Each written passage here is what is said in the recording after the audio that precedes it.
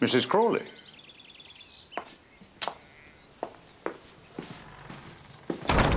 We weren't expecting you. Her ladyship is lunching with Lady Ingram, his lordship is walking, Lady Mary's at the Dower House, and Lady Edith is in London. As a matter of fact, it's you I came to see. To talk about Charles Grigg. You know he's got a job at the Opera House in Belfast. He's so anxious to talk to you before he goes. Then he is in for a disappointment.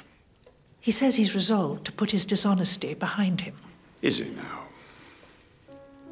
I know it's more than that. He told me he'd caused you great unhappiness, but he said it was not his fault. He was always a liar. I see.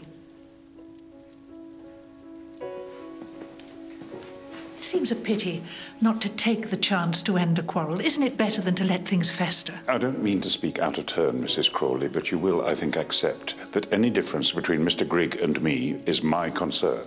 Of course it is. I'm sorry. They've arrived, so we shall go down as soon as Mary gets here. Have you told her about Mr. Mason? I have.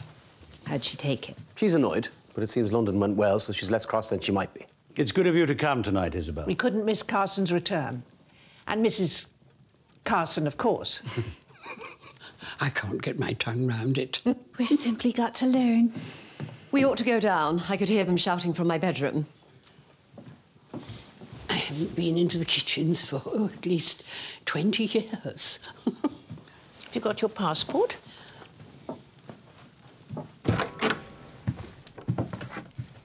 I thought I'd come up early and spend some time with George. I told Nanny I'd feed him, but now you can do it. He'd like that. Oh, I doubt it.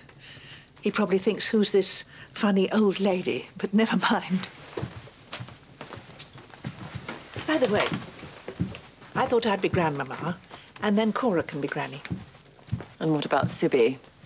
What should she call you? Well, Aunt Isobel, I think. I'm not quite a real aunt, but I nearly am.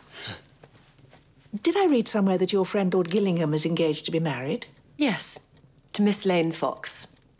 I hope you don't mind. I should so hate for you to be unhappy. I'm not unhappy. I'm just not quite ready to be happy. When I got engaged, I was so in love with Reginald, I felt sick. I was sick with love. Literally. It seems so odd to think about it now, it really does. It was the same for me. As if I'd gone mad or been hypnotized or something. For days, weeks, all I could think about was her. And me. I was standing outside in the snow, and I didn't have a coat. But I wasn't cold, because all I kept thinking was, he's going to propose. He's going to propose. Well, aren't we the lucky ones? Oh, look who's here. Hello. Like tea? Why do we have to help ourselves at luncheon? Yes. It's a Downton tradition. They have their feast at lunchtime and we have ours in the evening. But why can't they have their lunch early and then serve us, like they normally do? Because it's Christmas Day. It's not how we'll do it at Haxby. Which I can easily believe. Oh, this is nice. What is it? What does it look like? Something for getting stones out of horses' hooves? It's a nutcracker. We thought you'd like it. Good. To crack your nuts.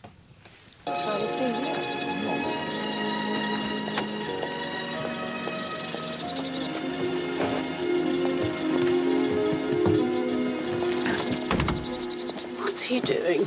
Oh, he just came to see me off. But we mustn't lose any time or we'll miss our train. Yeah, I know I'm late. It couldn't be helped. Cora insisted I come without a maid. I can't believe she understood the implications. Which are? Well, how do I get a guard to take my luggage? And when we arrive in London, what happens then? Fear not. I've never travelled with a maid. You can share my knowledge of the jungle. Can't you even offer help without sounding like a trumpeter on the peak of the moral high ground? And must you always sound like the sister of Marie Antoinette? What time do you leave in the morning? I thought I'd get the 10 o'clock. I'm meeting him for tea. You're not encouraging this. She hasn't agreed to anything yet. Mama, talk to her. Talk to all of them. Say something sensible. Yes, let's hear how a woman's place is in the home. I do think a woman's place is eventually in the home, but I see no harm in her having some fun before she gets there. Oh, Granny, thank you. Have you changed your pills? I'm impressed you should come to say goodbye, Mama. Why do you always talk of me as if I were a salmon who laid my eggs in the gravel and then swam back to the sea? You're very maternal, aren't you, Granny? If it suits you. When does Princess Kuragin turn up? Tomorrow. What about the prince? He'll be coming to dinner that night. Will you be there? Would I miss it? I can't tell you how sorry I am that we will. Get aboard before I get cross with you. All aboard! It's all in your hands, Carson. May they prove worthy of the charge, my lord.